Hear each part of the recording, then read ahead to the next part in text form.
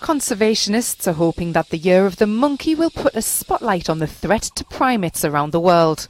The species face increasing pressure from humans who hunt them for food, medicine and as pets, while their natural habitat is often destroyed. There are two major threats. I think most of us would know. One is our tendency to treat them as food, as well as medicine. The other is habitat loss. We are cutting down a lot of forest in this region, so this is of a very big concern because Asia,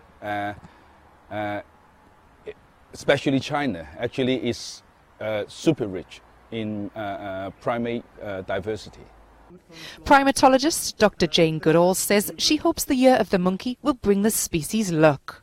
I think it's going to be a very lucky year for all of us who care about monkeys, apes, the primates, animals in general, but particularly the primates. And I hope that it will be a year when we can really draw attention to the wonderful monkeys and apes of China and the rest of Asia, because they badly need our help.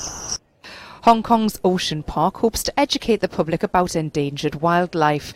It hopes to preserve some endangered species through a breeding program initiated by the Chinese government in zoos in China and other parts of Asia.